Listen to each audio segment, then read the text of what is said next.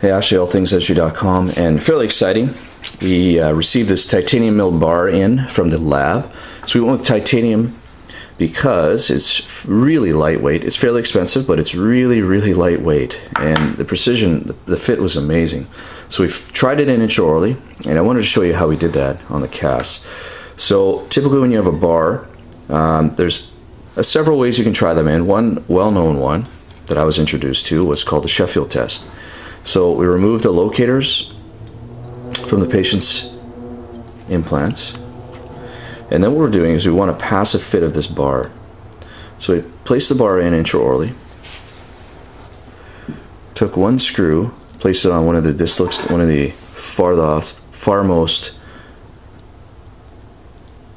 implants, and then hand torqued it down, and that's it. Then what we did was took a radiograph, a panoramic, just to make sure that this was fully seated on all the remaining implants. Passively, we didn't want to have to force it down and then hold it down.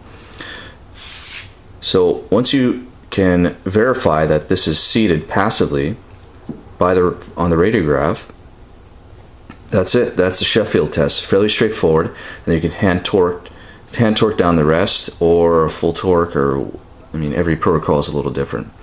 But this is a Sheffield test. Cheers.